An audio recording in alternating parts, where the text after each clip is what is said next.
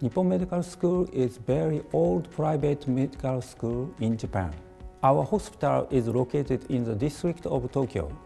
This area is a very good situation for the academic sports and historic sports, such as Nezu-jinja and Rikugien. Nippon Medical School is established in 1876. My department is founded 1910. We have 2,500 outpatients and 1,000 operations, including Da Vinci, in a year. The goal of our department is to nurture urologists with love and to have minds for research. One characteristic of our team is its young working age. In 2017, we welcomed 7 new members, strengthening its capabilities on all fronts, including the wards, surgery, and outpatient services.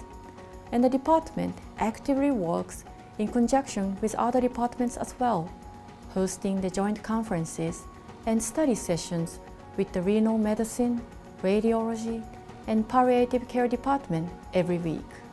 Our team allows all medical staff to gain surgery experience at a young age equally, because we want to maintain our junior staff level and ensure our team continues forever. A spirit which has been the tradition at our department. We focus on multidisciplinary treatment and aim to find cures, even in patients with metastases. At joint conferences, we discuss optimal treatment strategy for individual patients to completely eradicate cancer lesions. Here at Nippon Medical School, we have innovative surgical system. We started robot-assisted prostatectomy in 2014. Now we can perform surgery while the patient is supine. So we can perform surgery even on patients with glaucoma or unruptured cerebral aneurysm. We have a lot of global clinical trials in Nippon Medical School. We participate in clinical trials on kidney, prostate, and urothelial cancer, and joined 9 trials in 2016 and 11 trials 2017. We performed clinical trial on bladder preservation for bladder cancer. For muscle-invasive bladder cancer, our department performs the following trimodality therapy to spare the bladder function. In our trimodality bladder preservation therapy, cases of coexisting variant and CIS, as well as cases of multiple bladder tumors, are also eligible. First of all, complete TURBT on the local site. Secondly, we performed level 3 extended lymph node dissection for cases of severe vascular invasion or without variants. Finally, we performed systemic chemotherapy.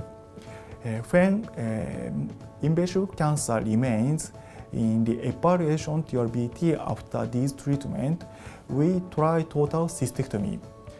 There has been no recurrence of muscle invasion or in cases of bladder preservation therapy without radiotherapy since we started it in 2016 to the present, and we will implement long-term follow-up as well.